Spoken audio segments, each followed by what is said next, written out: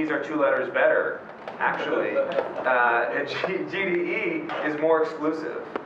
So it's a program that Google runs for individuals who have contributed a lot in a specific area, and it's not something that you can volunteer to do. You actually have to get nominated from either someone at Google or another GDE, and then there's like a little qualification period and stuff like that. So it's actually really impressive that he came here to speak with us. And Zeno's specialty is actually in web components. And I mentioned earlier that I'm working on a site in Polymer right now, and it's all about web components, so I'm very excited to hear this talk. To show how much of an expert he is, this is actually kind of shocking that he's this much of an expert. Not that you wouldn't be this much of an expert, but you know, we're used to speakers like me, you know, here. So this is one of the sites that he created, and it's yeah, we're up there, right? No, we're not up there. 1 second. Sorry, I mentioned the screen. I'm looking up there. Okay, so this is customelements.io, which is the most popular web components gallery in the world. And for some reason, he was bored. That was not good enough for him. So he also has webcomponents.org, which is totally different. It's not like just the same site at a different URL. 2 separate sites. So, so yeah, that's very impressive. So, you know, it makes sense that he's a GDE.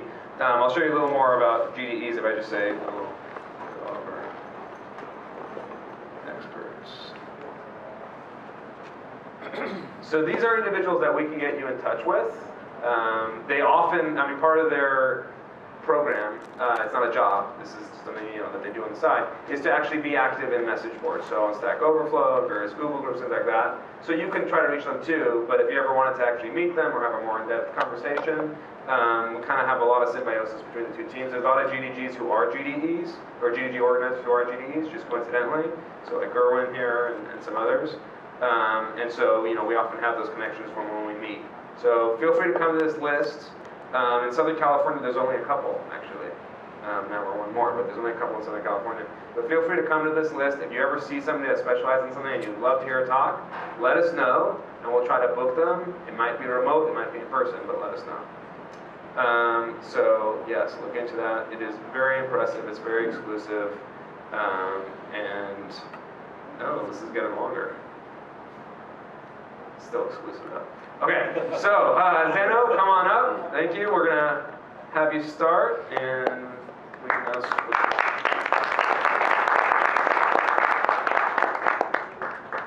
What do you want? Yeah. Just your phone. Sorry, Jeff, I went too quickly.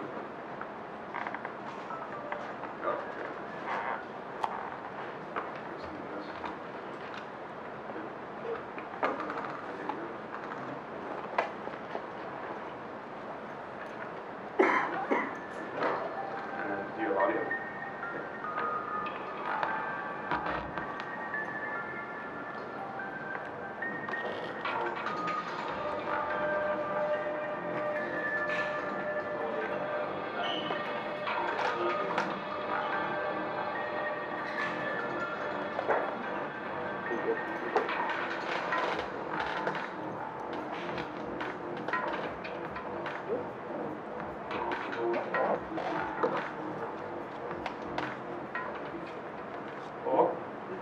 Awesome. So good night, everybody. Good evening. Come on, it's like, yeah, good evening. It's like, it's not even 8 p.m. and you're already sleeping. Okay, good night, everybody. Good night. Oh my gosh. This is gonna be tough. Yeah, so tonight we're gonna talk about web components, a future called web components, and maybe not the future anymore, maybe the present. That's what we're gonna see. Here's my Twitter. If you have any questions, anything that you want to ask later, just ping on Twitter and I'll be more than happy to answer you. So I'm originally from Brazil. I just moved here to LA. I'm actually living in Orange County, and this has been my life for the past months.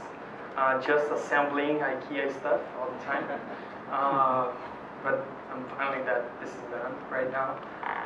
But yeah, that's pretty much it. I work at LifeRate. It's a company in Diamond Bar. So I had this huge traffic to get here tonight, but I'm glad that I'm here. and I'm also like doing some stuff with Google as part of this GDE program. Cool. So what I would like to play a little bit tonight is like trying to guess the future. And why is that? Like, I truly believe that the most famous client-side projects are fated to die. So if you think about Angular, if you think about React, I do believe that all of them are fated to die. Really, I believe that. And I believe Polymer is fated to die as well. But why is that? Like, if you see the technologies on the past, and we can start with Flash, which, like, a couple days ago, they got the final punch, and Firefox is not, it's blocking Flash right now. But if you think about Flash, like, in the past years, if you wanted to do some graphical animation, if you wanted to do like some crazy stuff on the web, really cool transitions, really nice animations, you would need Flash or Silverlight, those crazy stuff. And you would achieve that in a really nice way. Flash was really good too. ActionScript was a really good language, much better than JavaScript, I guess. But the problem is, it was a plugin. It was not accessible for everybody. And the platform realized, hey, like everybody wants to build animations on the web. They want to build those really crazy transitions. So they want to do this. They want to build animations. It's not about hyperlinks anymore. So the platform realized that. Everybody realized that need. So they put the canvas tag. So how many of you know what canvas is? Have you heard about HTML5 canvas? Yeah, so when HTML5 came, and there was this huge amount of new stuff, Canvas was one of the stuff. Like, right now, you can build animations, you can build games, and you can build all sorts of stuff using this HTML tag and this JavaScript API. So that's pretty cool. So we don't need that anymore. The platform realized that we don't need Flash anymore. Same with jQuery. Like, jQuery is just an amazing project. Like, if you think about 8 years ago, doing DOM manipulations, DOM selections, if you need to touch the DOM tree, it was really hard. And this guy, John Resig, he came up with this really tiny library, and he said, hey, if you want to like play with JavaScript, but like you don't want to handle all those browser differences and all those inconsistencies, here's the library that you can use. And everybody was like, whoa, jQuery is so awesome. And then they started playing with jQuery. Designers started to jump into the web with jQuery. And something crazy happened. Like, people were using a library and not knowing the language itself. So jQuery is a library built on top of JavaScript. And everybody was using jQuery and not JavaScript. And they were like, oh, I don't know JavaScript. But they were like playing with this library that uses JavaScript. So it was really crazy. And all the, like most of the success that jQuery had was because John Resig realized that if he could select like elements on the browser using CSS selectors, that would be much easier. And he done that, and people started loving that. And then the platform realized again, hey, people want to select elements using CSS selectors. So why don't we introduce this new API called document per selector? And now you can do the same thing. So for the past year, everybody, like, not everybody, but like lots of people are starting to say like, hey, do we really need jQuery? Do we really need all those kinds of like libraries? Really, do we need that? Or it's just something that we needed in the past and it's not needed anymore. And what about like jQuery UI? It's another good example. Like if you wanted to build like a website to sell airplane tickets, the basic thing that you want to put on this website is a date picker, right? You want to pick the date and you want to put that on your website. And how you do that? You just go to jQuery UI, you grab their code and put it there, and here you have a date picker. And people are doing that with other libraries, and like the platform again realized, hey, we need something, like we need a date picker in the browser. We need something that is a standardized thing, and this needs to run in the browser. So they include this new element, this new type actually called type equals date. So cool, now you have a date picker on your browser. So all those libraries, they were built to fix and to fill a gap into the platform. But then, like the platform realized, hey, everybody needs this, so let's put this on the platform. So you think everything will become native one day, native on the platform? That's not what I'm saying. Like many people are creating crazy stuff, amazing stuff, and the things that are like really crucial, sometimes someone that doesn't work at Google or Microsoft or Mozilla, they find something pretty awesome and they put it on the web, and then everybody starts to use that. If you do something like this will probably become native one day in the platform if it gets really popular, and that's what happened with the other projects. So I guess those really, like jQuery, jQuery, they are fated to die because they were born to fill a gap in the platform. And they fill it so well that the platform realized, hey, we need this, and they put it there. And if you think about what the major web companies have been working on, there's some kind of pattern. Do you guys know Twitter, right? What about this guy? Bootstrap. Bootstrap is nowadays the most famous open source project on GitHub. It's insanely crazy if you think about Bootstrap. Bootstrap is a CSS file and a JavaScript file, and that's all it is. And you put this markup, you follow these CSS classes, you put it in your page, and it works nice. And you can start your project with that, and okay, that's a good starting point. So Bootstrap, it's all about those little components that you're going to put in your page and assemble a big application with that. So they were thinking about components. They were thinking about, we don't want to like create the same navbar in all pages on Twitter. We need to do this in a standardized way. So they create this library to do that. If you think about Facebook, Facebook came up with React. They wanted a better API to build components. Like they want to build this news feed and then share it, some functionalities across other pages. They are building the messages. They want to share some of this stuff, but they want to do that in a good way. So they come up with React. If you think about Adobe, Adobe has this project called Topcat, which is just a library with UI elements that you just put like a button on your page, you put like a drop down, and boom, you have it. If you think about Lifer, the company that I work for, we have this project called Alloy UI, which is a bunch of CSS and like components like buttons, modals, dialogues. We have all that. If you think about Yahoo, in the past they had like YUI. Now they have pure CSS, which is again just components, just pieces of code that you can just copy and paste and you put in your page, and you have this really nice table, you have this really nice X, this really nice Y. So it comes down to like this. We're building an application, you have all those elements, but I don't want to recreate this chart all the time.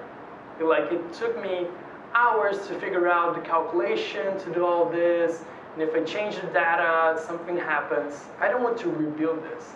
I don't want to rebuild this. I don't want to rebuild those pieces. Because if team A do this chart this way, the other team will implement it in another way, and then the other team will implement it in another way. So all those companies, they have these problems internally. They are like doing the same thing again, you know? And nobody wants to spend time rebuilding the wheel all the time. So how we create a component nowadays, a component, like what do we mean by a component? So let's say your boss came to you and said, hey, we need carousel on our page. those annoying things that keeps like passing images all the time. Cool. So the first step is you never create. All right? It doesn't make sense. I don't want to build all this logic, all this JavaScript that when you click, moves this way, and then when you get to the last item, what you're gonna do, you're gonna cycle it or move back to the other, and you have all these logics, and then you have all these browsers to support, so you're not gonna create anything. So you go to Google and you just pick a jQuery plugin, right?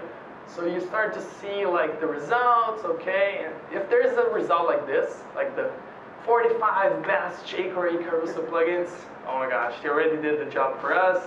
We click on that, and we're gonna pick the first one. Or the one that looks pretty much similar to what we want, what the designer and the team want. And we pick that.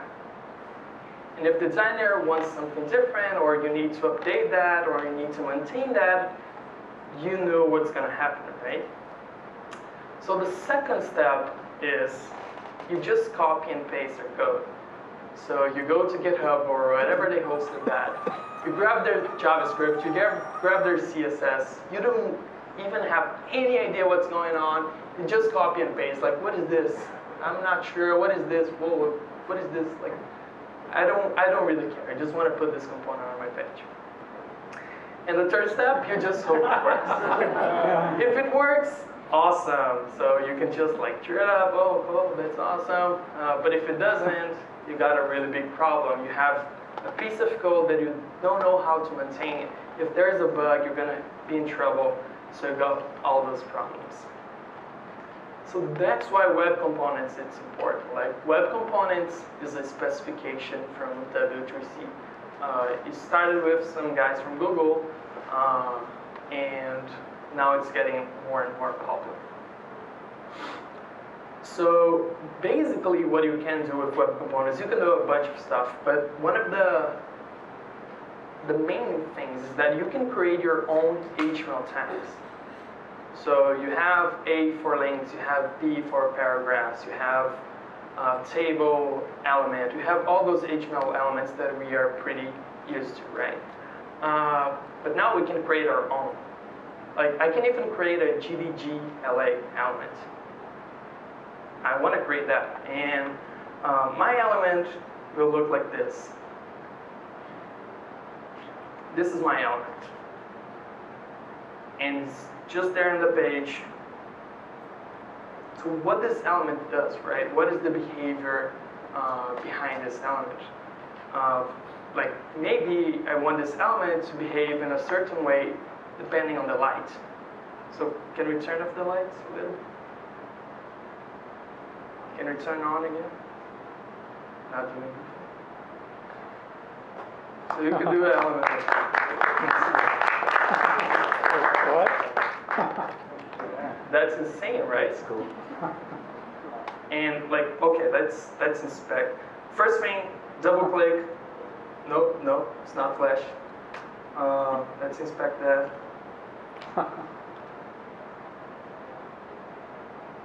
So this is my whole document. Can you see it? No, right?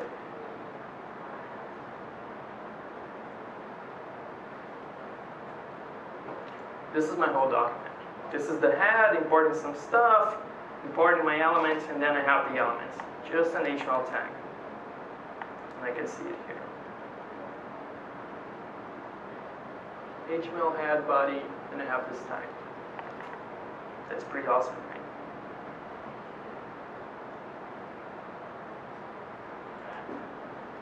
I could also extend existing tags. Like nowadays we have the video tag, one of the tags that came with HTML5, and this tag is extremely awesome. Like in the past you had to use Flash or other technologies to just put a video on the web, and now we have this tag, which is pretty insane. But what if you want to grab the webcam from the user? Do you guys know how can we do that with JavaScript? Is that possible to grab the webcam from the user? There's an API called Get User Media. So we can call that API. We can either fetch the audio or the video from the webcam. And once we request that API, the user has to accept that. Once the user accepts that, we grab the string from from the webcam, and then we need to put in the source of the video, and then we play the video. So we have all the steps that you need to do if you want to play with this get user media API. But I don't want to play with the get user media API. I just want to extend some existing element and make it more powerful. I want to make it as a video camera. So I could just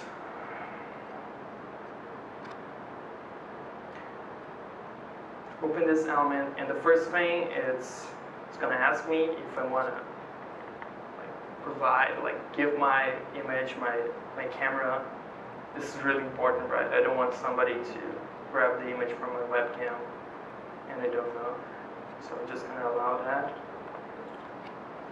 Ooh. Oh, that's crazy. And if we inspect that code,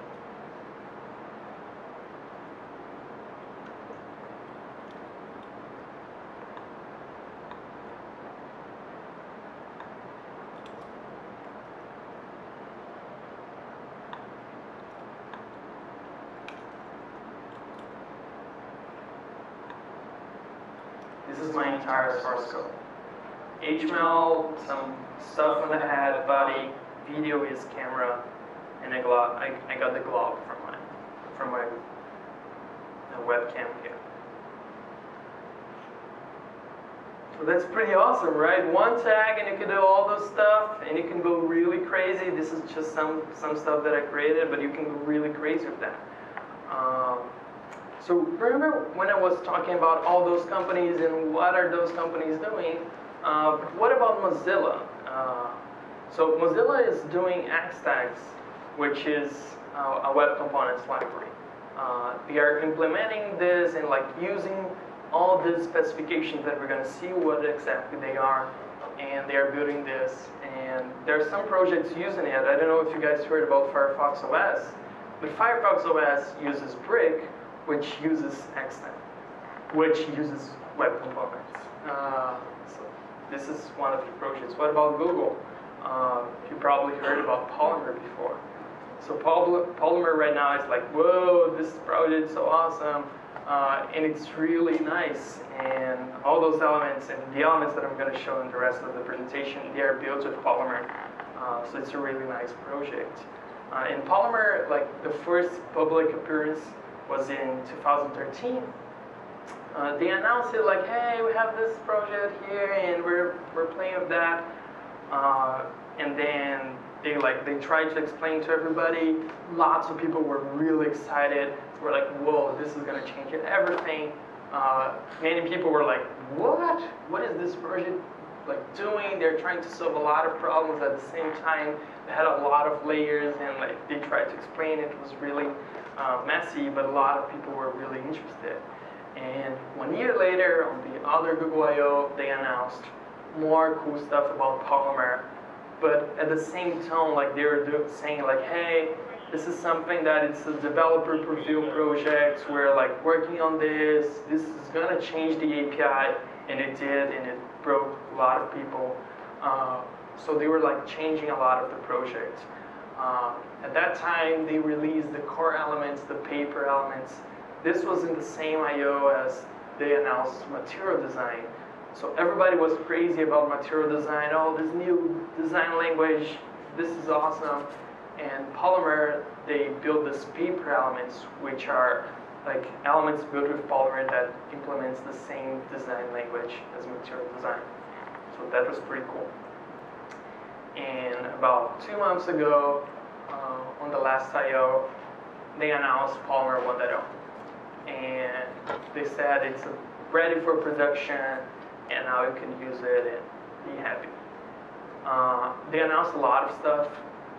They announced, because the Polymer team, they work on the library, but they also work in element collections that you can use. So they have Iron elements, paper elements, Google Web Components that you can connect to Google APIs with just one tag. You have Neon, Platinum, you have all those stuff. Pretty nice. And this is what the Polymer team is doing nowadays. Like you have the element collections, you have iron elements, you have paper elements, you have all those things. And then you have Polymer. Polymer is the sugar library in the middle of that. You have Web Components.js, which is a polyfill, because Web Components, it's still being, they're still writing the specification and deciding what they're going to do. So you have to use a polyfill on the web if you want to use it today. So you have this optional polyfill that one day it's going to die, and then you have the browser APIs. You have custom elements, you have HTML templates, you have Shadow DOM, and you have HTML imports. And this is what we call Web Components. Web Components is this umbrella term for all those specifications. In the past, there was this decorators specification as well, but it doesn't exist anymore. It wasn't continued. But that's basically it. In the same way that everybody used HTML5 as an umbrella term for all these new APIs that were rising, same thing now. Like they were there calling Web Components as this umbrella term for Shadow DOM, templates, imports, and custom elements. You can use them separately, and they're really awesome separately. But if you combine both, which is what Polymer does, you can achieve cool stuff. So this is my idea with this talk. Like I want you to live like this. Like, oh my gosh, so much stuff, so much nice stuff. But I want your heads to hurt by the end of this. That's my goal. Okay, so custom elements is the first one. So the idea behind of custom elements is creating your own element. It is that simple. So if I wanted to create the GDG LA element, I just put that on my page, and then with some JavaScript, I need to register that element, and I need to give some life to that. So the way we do it is pretty much we create an object based on that. So we're like extending the HTML element prototype, and we are like registering this element based on this prototype, and then we have this lifecycle callbacks, which are functions that are triggered when something happens. So when the element is created, this created callback is called, and this is what happens. It's going to just put Venice inside of the tag. That's pretty much what you can do with the custom elements API. So this custom elements specification, like they declare how a component, what is the life cycle of a component, like what it should have and how it should behave. And you have all those callbacks. You have created callback, which is fired when it's created, attached when it's attached to the page, detached, and attribute changed. It's not only about creating your own elements, you can create your own attributes, and then you can put whatever you would like there. And here's the same thing using Polymer. So Polymer is the sugar library, right? So they are like building stuff on top of the specification, and they try to do it in an easier way. Just as like jQuery was the sugar library on top of the JavaScript DOM API, they are doing this with Web Components. So you can just import Polymer, and then you define this non-DOM module, which is a tag that they have created, and then you register your element, just like the way you registered like this. They're registering much easier, like Polymer is the GLA. And then you have a tag. It's not doing anything, I'm just registering a tag. That's pretty much it. The life cycle is pretty much the same, but they just removed that callback suffix, which is like really verbose. Cool. So we know how to register new tags. So we can create new tags. The other part will be templates. And what is that? Like templates is not a new thing. We have been hearing about templates all the time. Like templates are just reusable blocks of code, because that's the simplest definition that we can say about templates. And on the server side, if you guys already played with Java or Python or Node.js, you probably heard about handlebars, velocity on Java, Chinja, Liquid, Mustache. So you have all those server-side libraries to handle templates. On the client side is the same thing. You have Jade, you have Mustache, you have Echo for CoffeeScript, you have Handlebars again, you have Hogan. So we have all this ecosystem of libraries to help you reuse blocks of code. And they try to achieve that in a bunch of different ways. The first attempt of building a template is this. So what a template is I want to get this block of code and I want to reuse it, right? Cool. So the first thing that can come to your mind is like, okay, so I want to reuse this image. So what I'm going to try to do is wrapping this image with this div tag. I'm going to give an ID to that called template. And I'm just going to display now. This is not going to show to the user. This is fine, right? We're not showing to the user, so we can reuse that block of code with JavaScript and put it in our page and do some stuff with JavaScript and put it there. But here's the thing. Like, if you put an image with display none, the browser will still request that image. You're going to still go to the server, request that, bring the asset. It's not, the user's not seeing it, but you are getting information from the server. And we don't want to do that. We don't want to waste bandwidth with our template, because in this case, it's just one image. What is the size of this image? What if we have 10 images? What is the size of those 10 images? So this doesn't work at all. The second attempt, it was what Handlebars did. So you have the image tag, and they wrap it with a script tag, because if you wrap with that, then you're not going to request that element.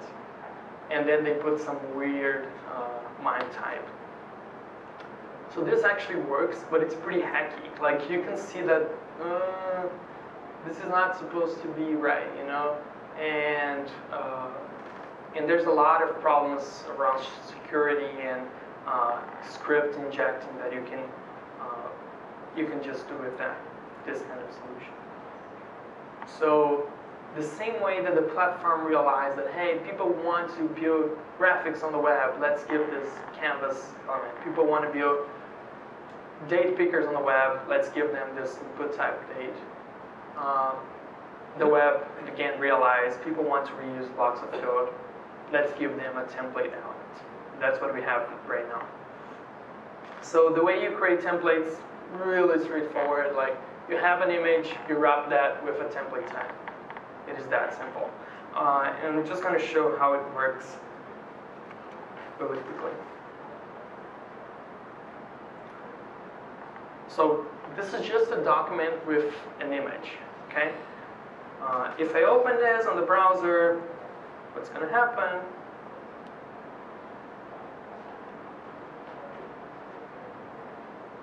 This image is going to be loaded, okay? So no big deal, I'm going to see the image here on the image is being loaded. Okay, working as expected. But if I just wrap that with a template,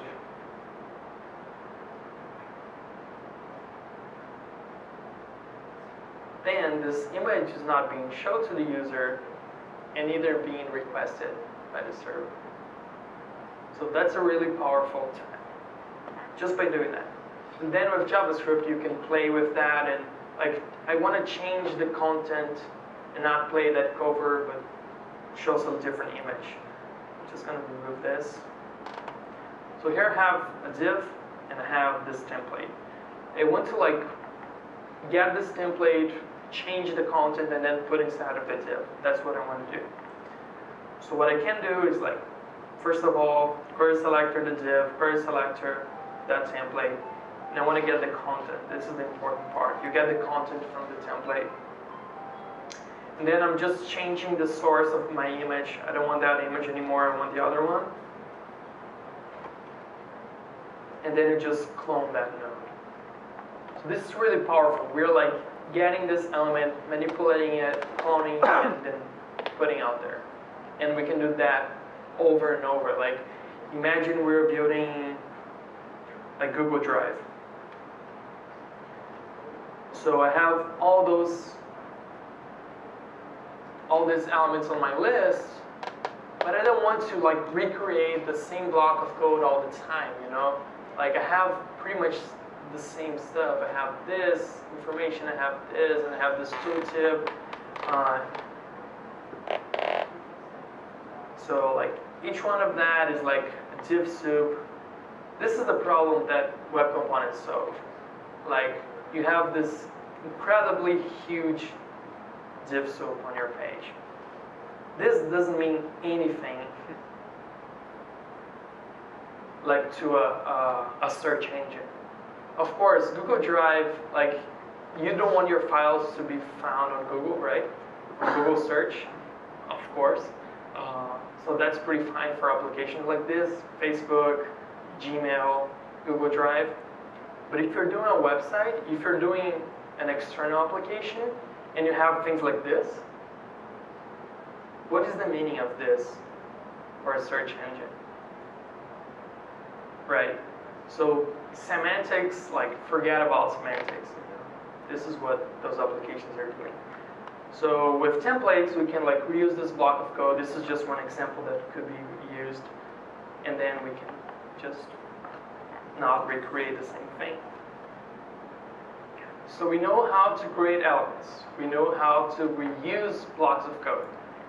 The third part is about encapsulation. And this is where Shadow DOM comes in. So Shadow DOM hides the implementation details from you. And it's been hiding information from you for a long time.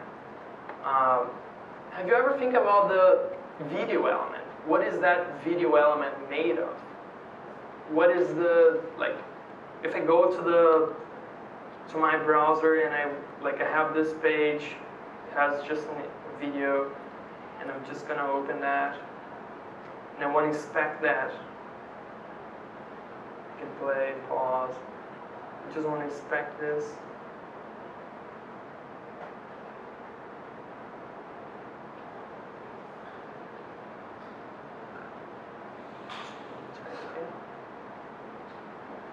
So a video element has all these controls, right?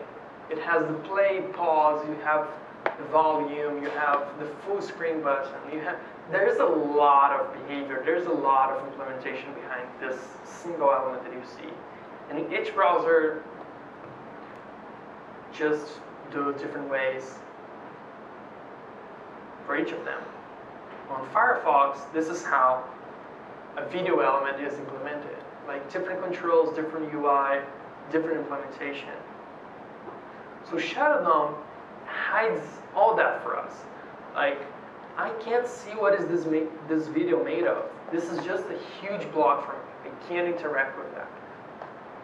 Actually, I can now. So if you go to the settings and you enable Shadow DOM, this thing here, open now. Okay, so this is the shadow root. And now I can see that this is actually a div. Inside of that div, I actually have two other divs. One for the, that's cool. I can like see the player and see that they're actually using the input type button to create this. They're actually using the input type range to create this. And they're using all those stuff that we developers, we can use with HTML5, and they're actually using it to build the video element, and not only the video element. The input type date, same stuff. You have this date picker, pretty cool, and there's a lot of logic. If you already tried to create a date picker, you know it's not an easy task. And you can actually see what is this input type date is made of, and you can like check the implementation, and you can see all those things. So Shadow DOM hides that for you. And even for input type password, like I can just start typing my password, and then I can see the content from my password.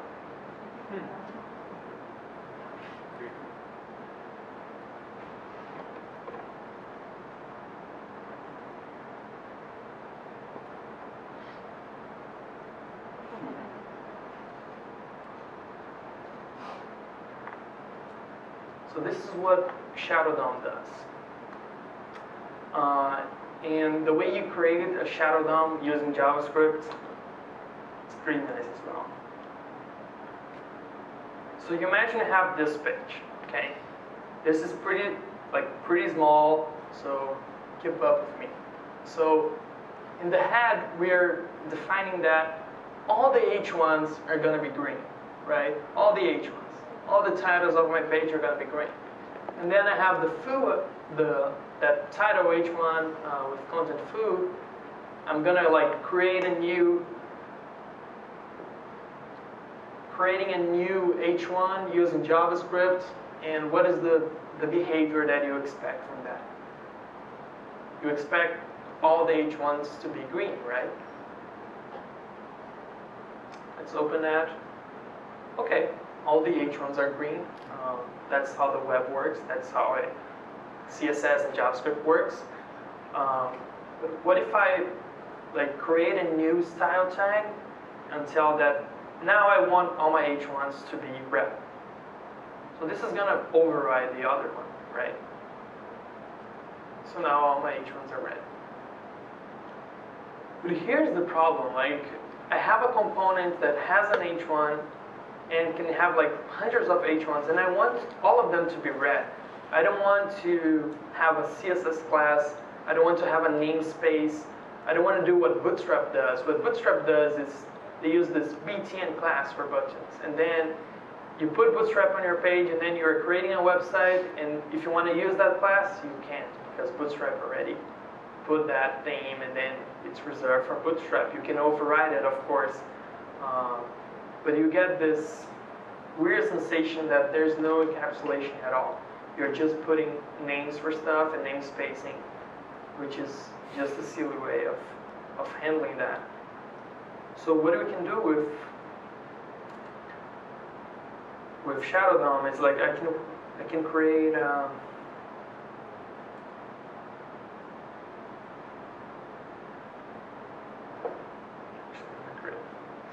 var root. It's going to be var.create shadow root.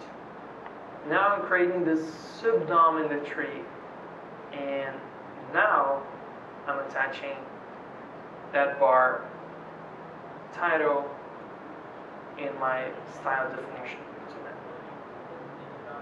So now what I actually get is even styling, like this is a global styling, right? We're saying all H1s needs to be red. But all the H1s in this context, in the context of the shadow root.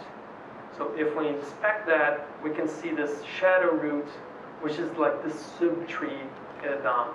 And everything that is inside of that tree is encapsulated. It's not going to leak to your document. So you can have a model, you can have a carousel, you can have anything you can imagine, you can encapsulate that. So no more need for name spacing or like creating singletons in JavaScript just to make sure that other people are not going to access that. So there's a lot of things that Shadow DOM. Yeah. Quick question, can it also load its own script library independently? Inside of that? Yeah. You can. But most of the libraries, like jQuery, they put this global object on jQuery's case is like this $sign, and then you can use that on your page. What's going to happen is that it's going to be globally on that subtree, and if your document, your main document, tries to access that, it's not going to work. You're not going to be able to use jQuery stuff because it's encapsulated on that part. So the extent of global variables are not going to be exposed inside of the component? So you have to load everything? Yeah, like an example of that is I'm defining all the H1s to be green, and I'm creating the subtree, and I have this H1 inside of that subtree, and the expected behavior is R to be black because that's the default color. So this works for style and scripts. So we know how to create tags, we know how to reuse blocks of code, we know how to encapsulate, but how you load all that, that's what HTML import is for. So with HTML imports, it is simple as using the same link tag that we have been using to load CSS files, just changing the rel attribute to import. That's all you need to do. And now you can load HTML documents and not external CSS, but actually having external HTML documents. And those documents can contain styles, scripts, and markup. So if you think about all those stuff, like, this is pretty awesome, right? But there's a lot of things that are really crazy about this.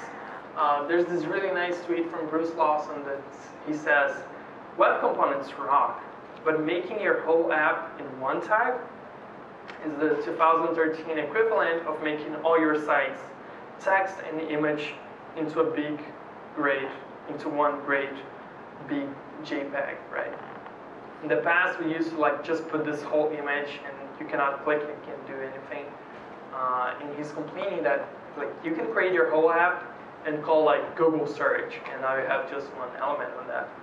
So that you can do that. There's nothing preventing you from doing that. This other tweet from Jeremy Ashkenas is also really awesome. Web components, the funny notion that hiding your JavaScript widget behind an HTML API will make it smell better, right? There are tons of like really bad jQuery plugins, really bad Dojo plugins, really bad Angular components. There's a lot of bad code out there, and with web components and all the power that it provides for the users, you can do a lot of really bad stuff as well. And there's nothing we can do to prevent that. There's like huge powers, huge responsibilities. That's what happens, right? But what about old browsers? You know, and I'm not pointing to any specific one. I'm just saying, like, what about old browsers? You know, what's going to happen?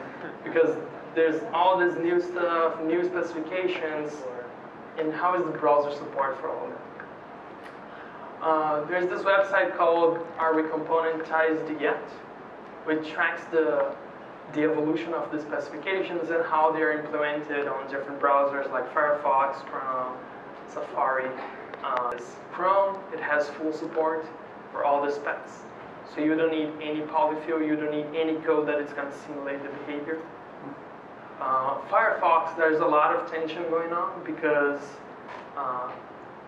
in one side you have web components, which is pretty awesome, lots of new stuff. In the other side, you have ECMAScript 6 with a lot of new stuff coming, to the JavaScript language itself, like ES6 modules. So how HTML imports of ES6 modules are related on the same page, this is something that they're discussing on how to do it. Safari, they are the new IE, and the reason why I say that is because they are really close, they don't share any information. And IE is actually making a really good progress. Yesterday and the day before, they released 2 awesome articles about web components. And they actually put it on the status.modern.ie. This was yesterday, that HTML templates is in development on Microsoft Edge. That's pretty awesome.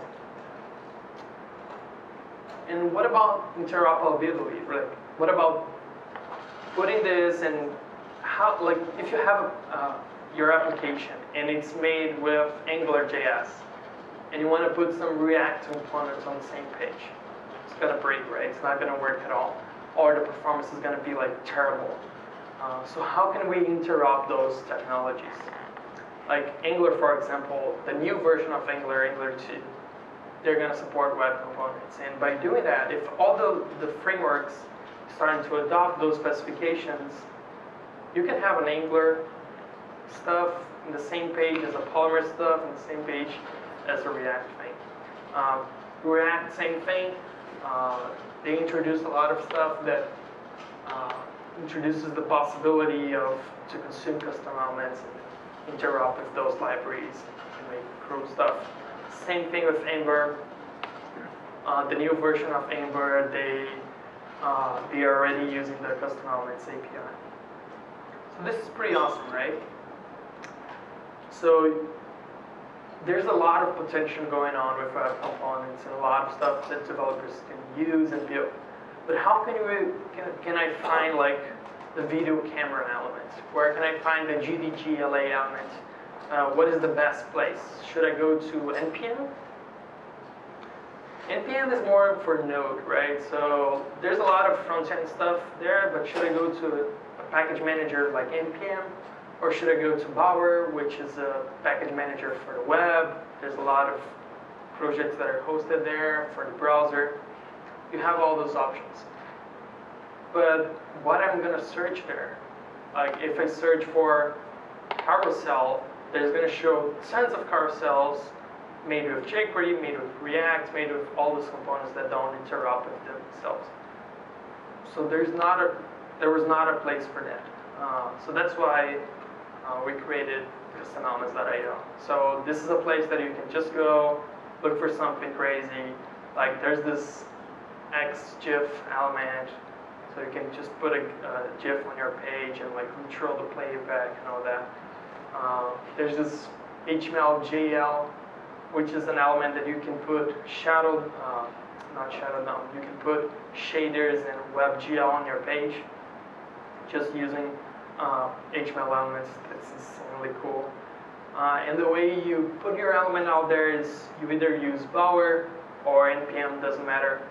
Just include the web components keyword inside of your Bower JSON packet JSON file. That's pretty much it. And you can go like crazy with elements. One thing that is pretty common, and that happened to me, like you're building a website and you need all those social buttons, right? You need the Twitter, the Facebook like, you need Google +1, you need GitHub stars, you name it. There's a lot of social buttons, and then you put everything there, you put all you need, and then you create a new project, and then you're like, oh, how can I import those things? So you go back to that project, copy and paste, and that's what those services, they provide you, like a code for you to copy, paste on your page, and that's it. But what if we create like a Twitter button element, you know? You can just define an element, you can put like, what is the type of my Twitter button? Like, can we follow? You can put some user, just put in mine. And I can open that in the browser, just check it out.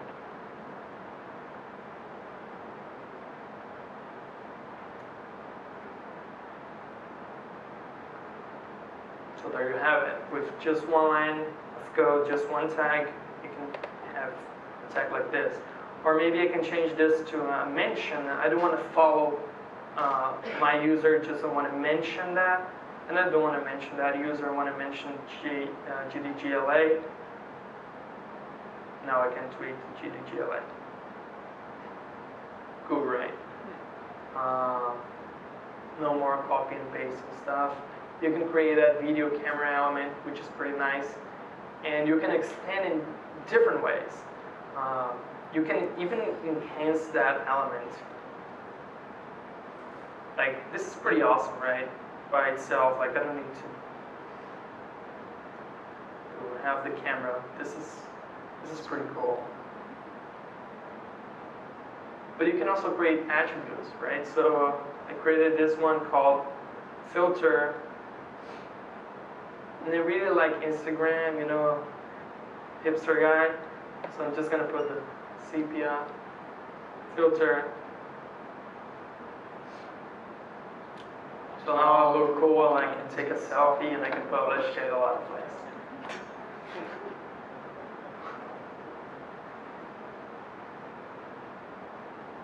And you can also integrate with different APIs in the browser, right?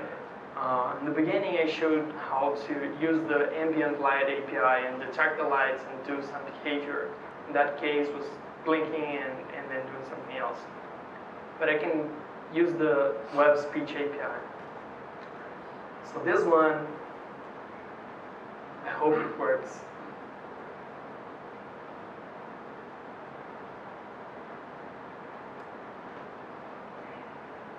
Just a second.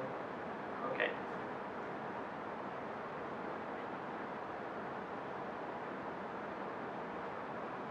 Okay, so you have just one element like voice player.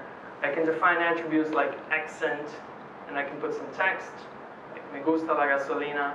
Me gusta la gasolina. Dame más gasolina. Cool. You can change like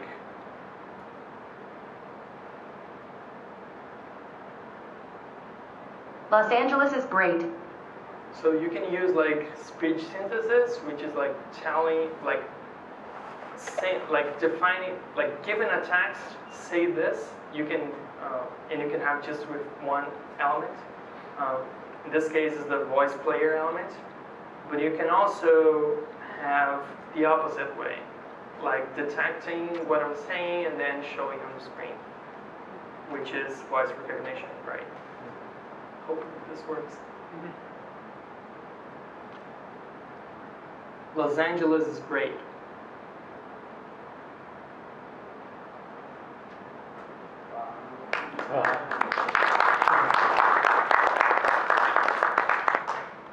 So I'm not doing anything, I'm just wrapping the web speech API, but this is amazing, right?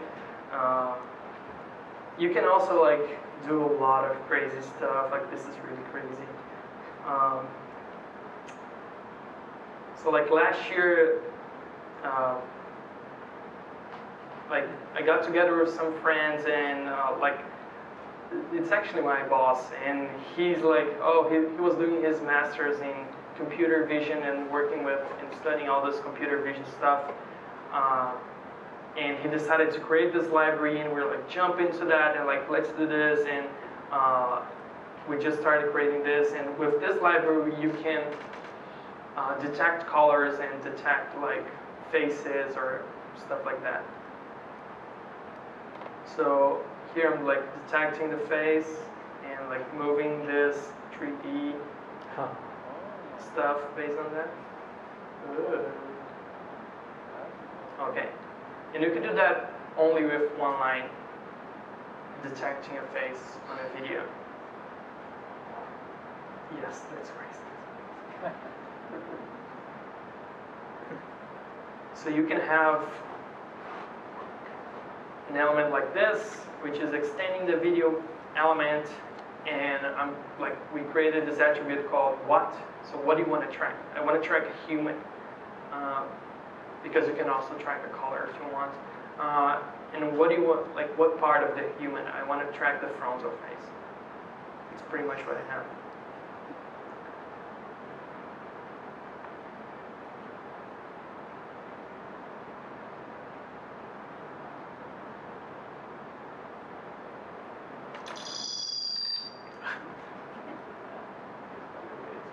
So detecting a face on an image, it's not an easy task.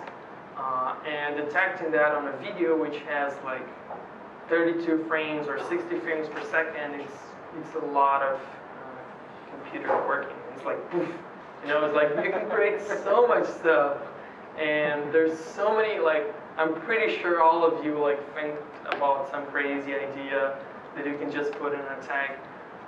But that really opens a lot of possibilities. And how can you create your own stuff? Like, okay, I'm sewed, I want to use that. How can you create your own stuff? Like if you want to go with Polymer, there's this boilerplate for you. You can just go on GitHub and clone that repo and start playing with that. If you want to use Xtag from Mozilla, there's also a boilerplate for that. If you want to just play with plain JavaScript, no libraries, no Polymer, no Xtags, we put together this boilerplate for you as well if you want to just clone that. But if you don't like cloning stuff and changing manually, you can use this YOMA generator. So you could just go to your command line and type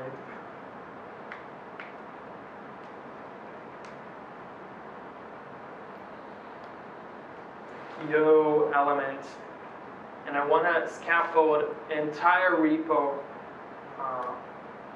because I want to share this on GitHub later. So what I want to use, I want to create like a Polymer element. What is the GitHub repo? It's GDG LA. What is the username? What is the name of the element? Description, lifecycle callbacks. Boom.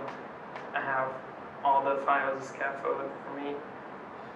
I already have an index that imports my element, defines my element. I have the Polymer basic structure, so now I can just jump in and start creating a Polymer element.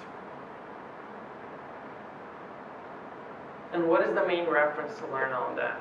Like, imagine you weren't here, or you just want to jump into this and you want to learn more. What is the place to go? You could just like search on Google and try to figure out like the many articles that are out there. You could go to HTML5 Rocks, which has a lot of stuff, and you're not gonna find so much stuff because there's a lot of other stuff going on out there. So, like 2 years ago, probably, almost 2 years. Like some people from Google, they were like, hey, let's create this place which is gonna be like a hub of content for web components. And I saw that, I was like, whoa, this is really awesome. And I like took over the project and I started doing it. So that's pretty cool, and now we're doing a lot of stuff out there. So if you want to learn more, there's like podcasts, articles, like every presentation that I see somebody in the world doing, I'll put it there, like browser support, so just look for that. And this is the message that I would like to like leave with you. Like, I really believe that the best way to predict the future is to create it. And I guess that's a really good opportunity. And not only with web components, like it doesn't matter what are you going with. The cool thing about these new technologies is that you can just like see it, and if you see the value, if you truly believe in that, it's like, this is gonna change. And maybe it's not gonna change the entire world, but this is gonna change this community. This is gonna change this environment. This is gonna change the life of those people. If you believe in that, like just jump into that and try to create, because that's how things are. Like in the beginning, nobody really cares, and then it starts to get really popular, and then boom, everybody loves HTML5. And same things happen with Polymer and all those new projects. So this is the message that I would like to give, and thank you. Thanks a lot for coming.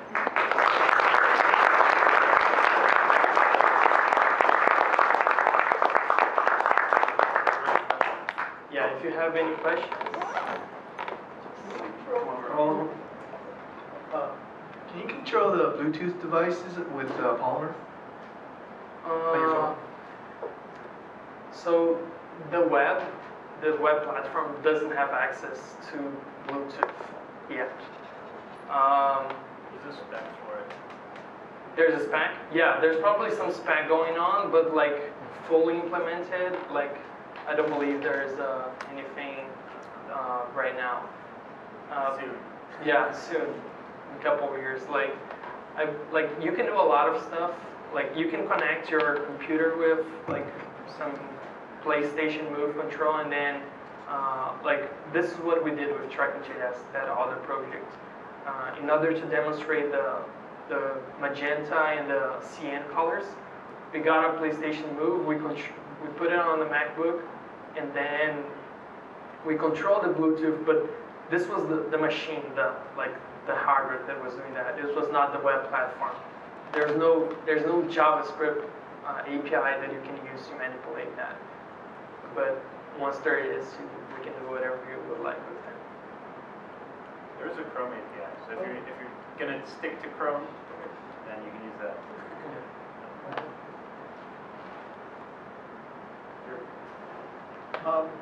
What do you think How far out be from getting all the browsers on the same kind of level of support, so you don't have to do all this components from here, Mozilla's the other way? Yeah, this is a question that always come up, and it's a question that doesn't have a right answer. When HTML5 first came, the predictions for HTML5 to be ready was 2020. I don't know if you guys were tracking that, but they were like, yeah, HTML5 is going to be ready in 2011. And same with CSS 2.1. They were saying that, hey, this thing is going to be ready in that point of time, and people were using it all over. And what happens is that the people that makes the browsers, if they are really passionate about some specs, something that they find it useful, they put it on the browsers and then people start using it. That's what happened with HTML5. And it's the same thing that's happening right now. Web Components is now, it's not available in all browsers. But Google started Polymer and people were jumping into Polymer and using it a lot. And the way you can use it nowadays is just putting a polyfill on your page. But what I really, the way I think about this is not hey, when this is going to be ready for me to use it, so I can start using it in 1 year, 2 years, doesn't matter when, next month. It's more this is what it's going to be. And when this happens, when it comes to the point where everybody can use it, I'm going to already know all of this. And I can make huge stuff and things that nobody ever thought about. So that's the way I like to think about this. But yeah, the browser support is there's no information from Safari. They can come up with the next version with everything implemented and nobody would know.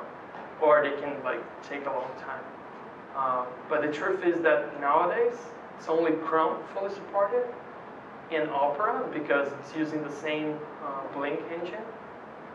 And other browsers are implementing different parts of the specs, and nobody will know when this is going to be finished. But it's the same thing with HTML5. There's a lot of APIs that are not ready yet, and we're using it anyways.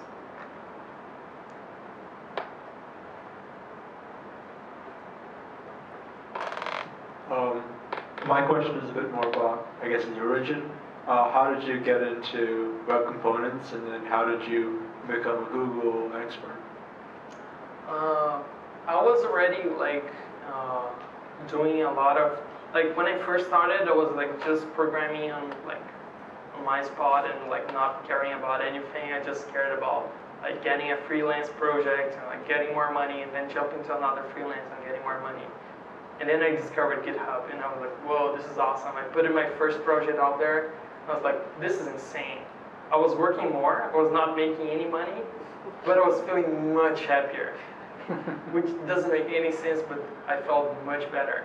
And the reason why I felt much better is because I was learning so much at GitHub than I would learn in any freelance project. And that started to lead to different things. When I gave my first talk, I was whoa, this is insane. I can just show the stuff I'm doing, and I can teach other people and maybe change someone's life because someone wants to play with that. So that's pretty much how I got into this. And web components particularly, I saw one of the talks on the live stream, and I was this is gonna change a lot of stuff. And I want to get into this as soon as possible. I don't want to wait for this to be ready to start using it. I want to create this because I think this is really valuable. That's pretty much what happened. So I hate to cut you off, we're actually going to get kicked out by security very soon. So his info's up there. Thank you.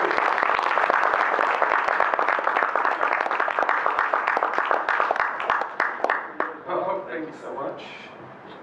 Okay, so for those of you who have been here before, you're familiar with this. For those of you who aren't, you're not familiar with it. We do a little survey at the end of each meetup.